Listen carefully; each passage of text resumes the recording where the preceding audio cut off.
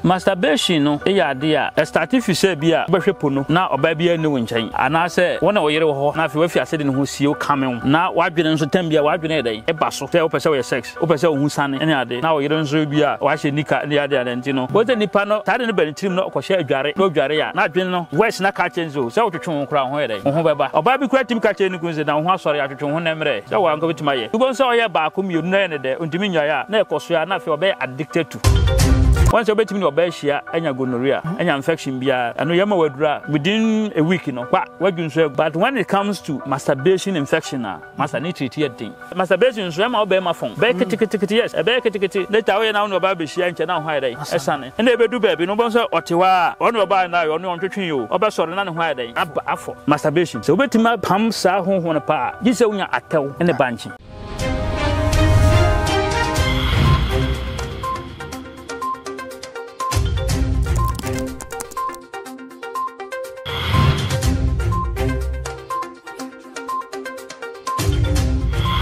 Abusiamede wasenemo makwaba ede aba Mediaghana TV so ene so da foforo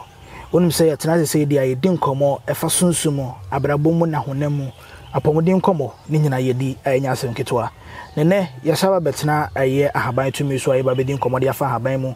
anya asem ketwa ne ye ne Dr. Mahazy one encounter sane Dr. Shebi wa ye babedi nkomo dia fa ahaban mu ena ahaban mu nkomo nko a ana ye babedi because essence de bia me ka cho se uye nipa na ti asase so na se ye kono wantumi anko bia aya ne ha adwene ye papa o se wonye ndro bi na ononom na etime bo wapomudin no ho ban eyi papa enye bibia na enye de bia na wo so onum abrofu nuru wo se utimi nya bibiduro ni bi na ononom numra ne ha no essence chro no krampo aka se yeni aduaba no ne mfa na ha no emfa ensa yade midi ede kinke ebusua ha ya o Mediaghana TV an exclusive interview ya ba bedi nko manya senketo ma me na me ho bra na fei ye fa nko twetwe no ehye so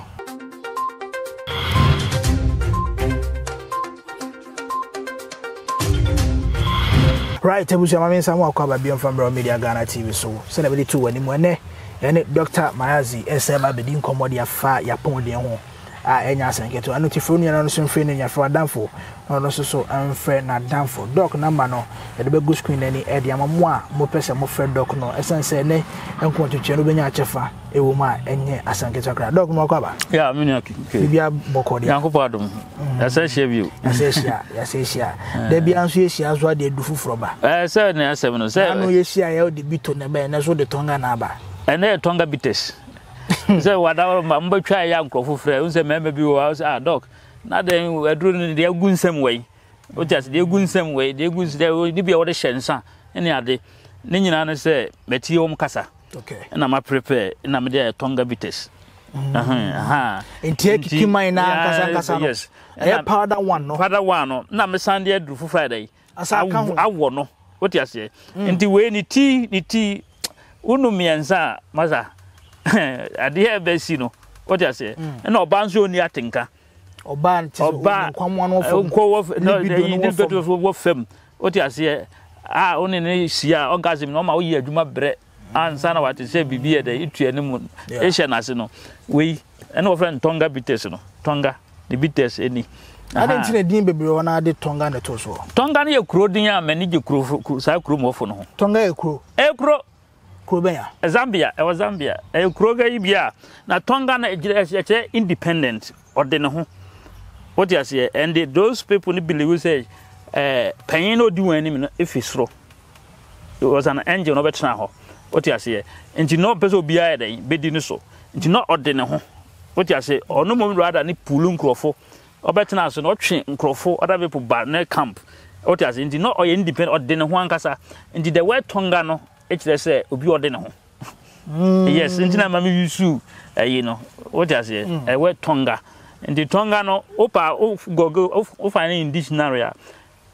and Ghanansem money bia say obi oye independent what you say na say enye te say de ye dabi no ye hokra obi ode ne ho na de njama say we no sa particular bites ye de ne ho okay what you say because onze obi anim say bites no what the glass ne be hwe bebre no anom we betim de atere we wonom atere a ye tablespoon kura miensa and 2 kura na be adwuma even 1 within 10 minutes na start adwuma na se we no mfa mfra nkwan mfa mfra da bi bitters we bitters what you say onom no sa no se boys tenase na omuhia se na twitwa ni ade a twitwa bi na what you say man no ice cubes kakra de ayi de gum but wonni ani da so ya mpache we di mesre wonni ani da so ya enko ho so wonni wo ba bia wo nchen na de match be ko so a enko ho we betuma jana za kache we de empanyimfo nsa pa lai obi a wadi 50 no mu ne ade kwa 40 do ne ade a obi a aha say bia wo gi wa moamoa ne be ma de ahyem no wo se e fre ne mu ahyem obi wono obi wo moa say okoba ko ntimi sori bi o ndi wo yire ho amoamoa na nya ko hyem na ya na oti ase aha oti ase won seni aye tonga bitters tonga no nya adwere body bi ase e kuro a ede ne ho ntinsana nkasa ya dai ede ne ho ntina mete tonga bitters du bi sai na do ye beba be kire adronim na ansana no complaints ne cause aya na eba waso ye ebi ye masturbation ni ade ase na wabosu yi ade na de sa ohawe eba masturbation no e ya ade a main spiritual side a starting fi say bia obehwe pono okay na oba bia ne wonchen oti ahye ana say wona oyere wo na afi wafi asede ne ho sie o kamen na wadwene nso tambia wadwene edan e baso say opese we sex opese o hu sane ene ade na oyere nso bia o tintintinti aha wa hye nika ne ade ade ntino bo te nipa no asade ne bantrim no okɔhye adware no adware ya na adwene no west na ka chenzo say otwetwe ho kra ho edan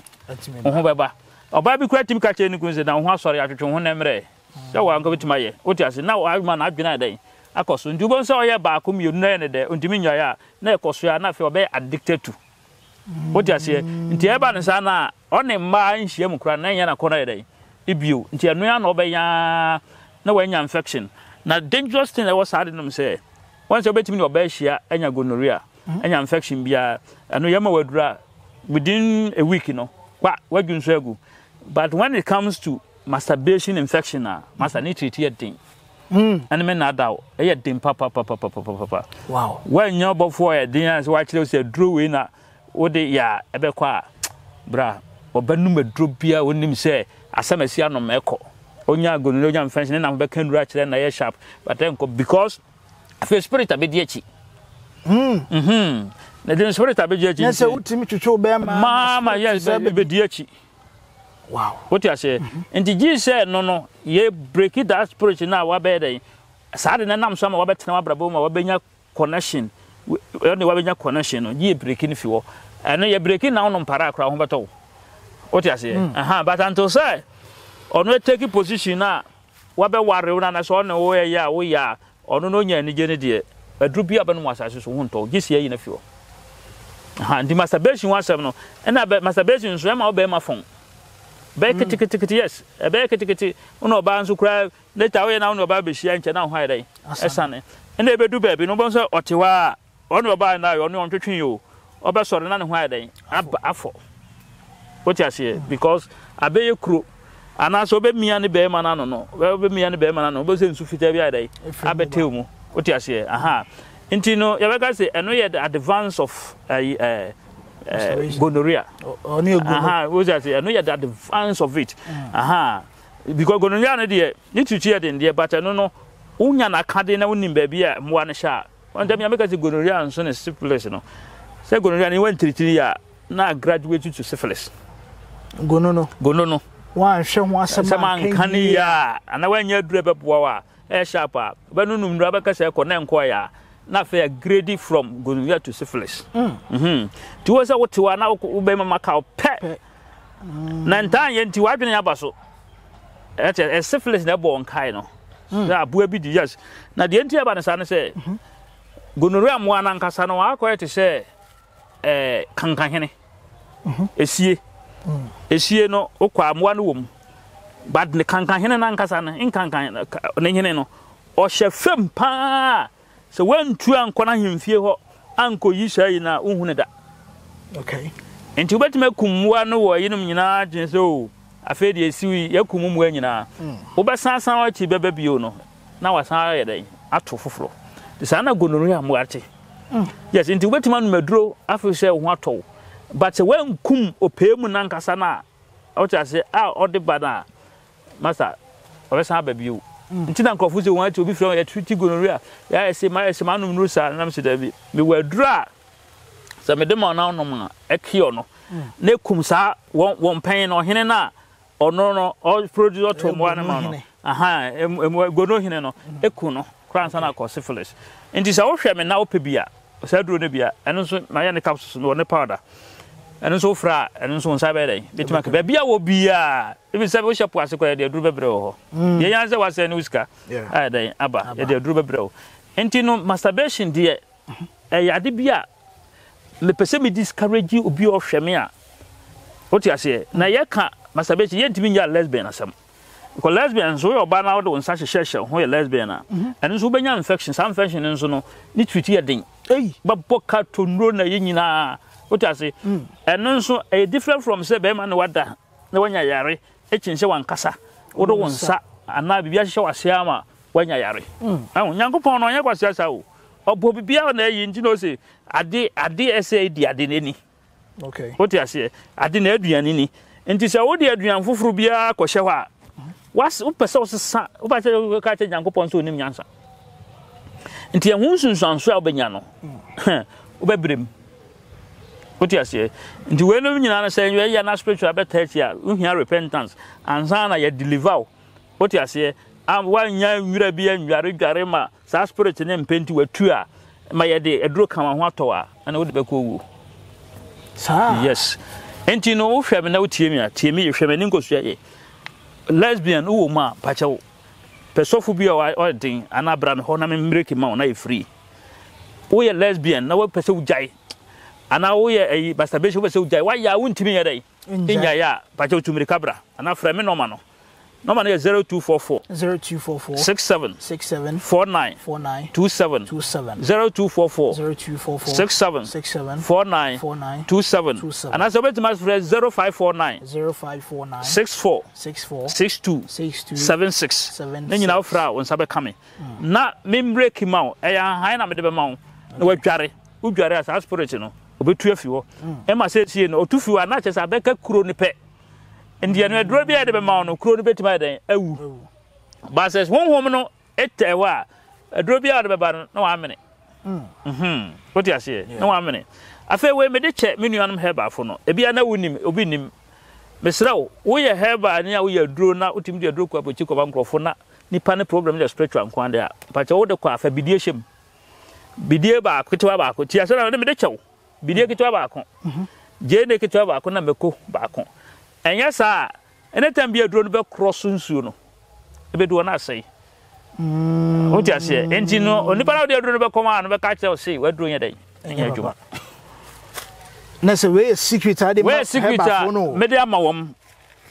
na se o de adro ne koma na obi ya se nipa no wa manone na ne problem na spiritual na be so bo na solve a o ti ase ade mi ensa we na show de kan yes adro no be do na asai wow yes na say spirit be twe yes do yi bia fa posu bia meka secret bi na say ba be ye ho nchekire won bottle bia ba ya amanfo agi nkrofo skadi ho say spirit bi mercury wom ene ade ne aye no me kire on ye ya wo ye sa bottle no de ade e de bai oti ase first abrofo ni shinap ne ba before mbe du no na shinap bia ni bottle no yes before she put be fa posu abedu no na shinap bia nim so these people have to work out and get a stone called red stone. What you say? Now one say red mercury, red stone. They're so powerful. What you say? So they got it from the sky, the planet. And you fem ha. Unza from there, they one way determination was up her. Now what they make say, sa bottles. That's why that bottle is very special. What they make say as a bottle no. Now sa stone a palm sprays. And the affair, or they far, spirit into me a day, and may I yes. Aha, what you say? And you know, a yibia whom touching is a one to me, and whom let you are there one kind of 1 pound. What you say? Obit is a obio masturbation. So bet my pumps are home on a par. This only a tell and the banshee. Yes, I'm for a te. And the banshee. Yes, a te. wow akuapem ka sente bia na nte bi unya ate na ya to no ene banche ye dia wa nya mfa mbom an ya dia masa nipa na ontimi nya masturbation da yes spirit be control da bia na chiwade na me kire oro de we fira na de ama no onya ye pehwem nti anu sa no atene ne eye ayi awu kan nipa no obeye ne den obeyam ode be fa ni so de adware obeno adi anaso obeye ne den obepe so oba na pese wo yema na we me de chew we nka consultation nka say mam cash no kasi pa because I know it say oba obepe atema akoma ko yes okay that grows be teachings about adena wo ya de ma oba na spiritual ese we en 4 o be ma ese we en 3 be ba ho da ku be ba ho nom so e be ma obepe 3 ube yi hu nyina na yi white bishop no wayi now what the banchi no watwi afra now the nchina brode no abo anchire no afra wa jam uba jam ayo fiko na we bie ni ha sei bie ni ha ubie ni ha ba bia ni furuma wo no tokuru no no na we ti paste no e de ahye ho unya de hye ho pe wa e paste na wie no wo de shen ha we market wo de ba sei ebesi na yase ho no afa ebesi na yase a ese wo de quanti clockwise sei hwe instead of sei no ese ko benkum sei sa na besi aha no spirit no ma bio na chiwa den na so obenti se bansere da wasene no eno anen but eyi na wo de market paste na wa yesa yi no na chiwa den wow yes we me de achew we ba ma me ma wan ka be you usi kire no se yemfa ne se oba enyem na se nafuni pie ba mo se live black bi abeda ho sa line no so pepe sa line no so no ebesi wayase ho mfin na fe wo de akọ obenkum sei aba be si ano pepe case die wow na chi wade ne yes oni timi nya da ho on timi nya da obe kompai bo na Cassava fasting say we me pese me jai adi we pese me say na de acha 1 week be sa bantini mo akoye because spirit no antu okay but onyahu say anwo ade ya de defeat ahonhom ne honhom ne nyahu say ana satan onyahu say wanyahu na chiwa de pe on si unjembio what you say yeah aha on si unjembio but say obompa na watu de na yesu ka say so kwa obitu osankwa san back say e we empty a osankofa ahonhom edin kan hono aye be wo no ha what you say ba nyankopon nim die wa man sa han ne nema me kire wi ati ase se hu se we achiwade ni what you say okay adi tambia so mi sa me adi we dam come because of something one say eyi ne 3 say oba nka say 4 okay adenjina that sister be frame fabro jina ka say we o mam go chain kura me nye go chain ntumi nko me yiwe nto nkire because me ne minimum dia ha djuma e dey edi what you say hand obi chira we ka abrati fefe say na blue ayi ni we dar ado ni squad beto chain na dem me da say fa wo go chain now wo da 1,000 na me de we na me pe we dua bi ene ye de ye that me can planet bi asem yeah rahu na kito we na epamon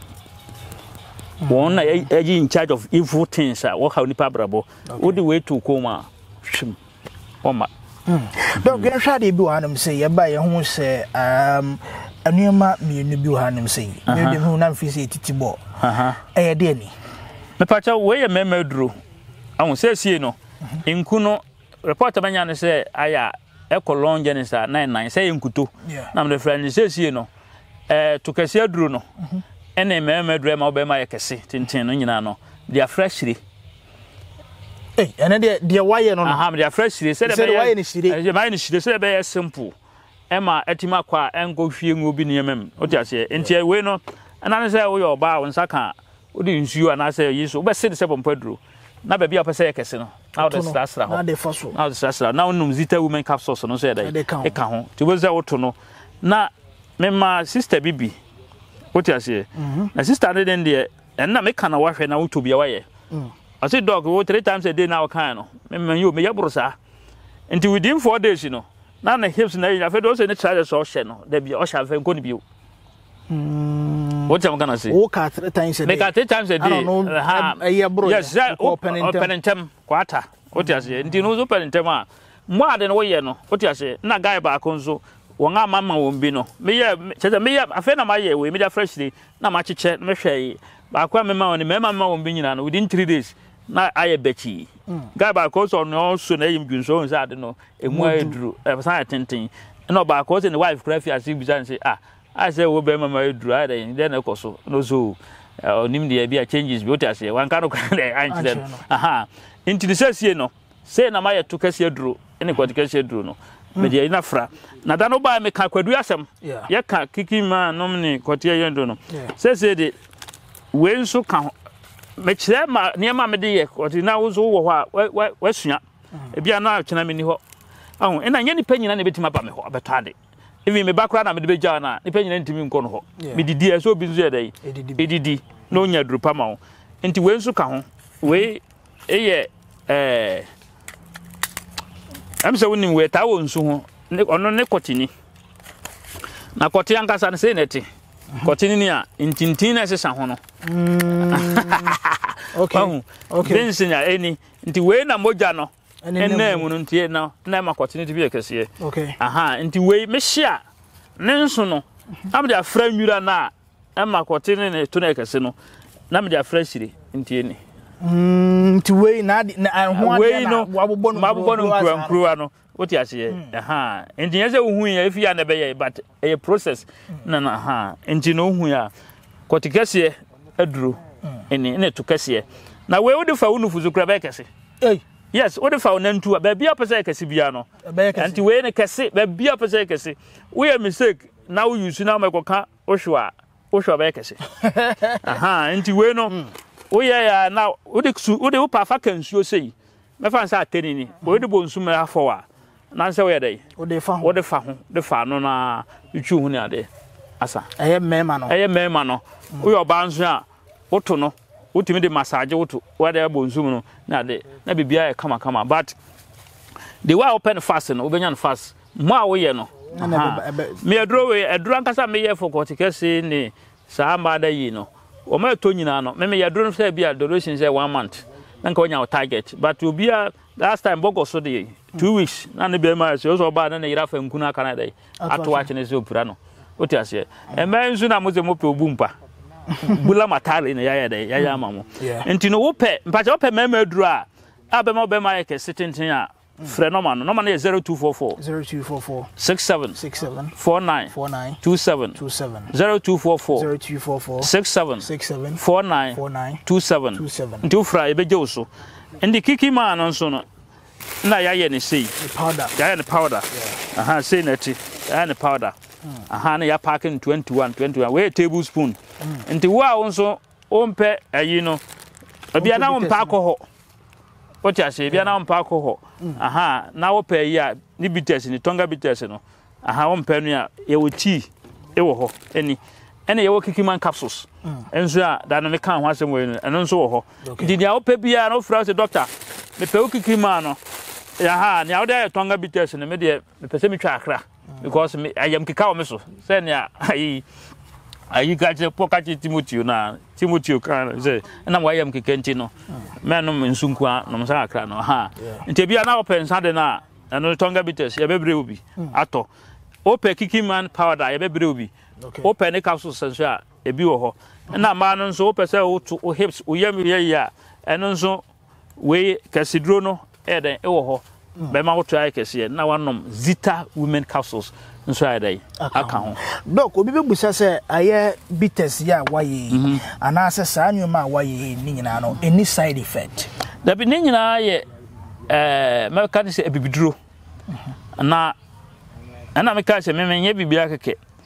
wahu me wo bia o guide me na afi so wo hwa ye nananom na 90 years 105 135 obebo adwuma ma wanhwe ya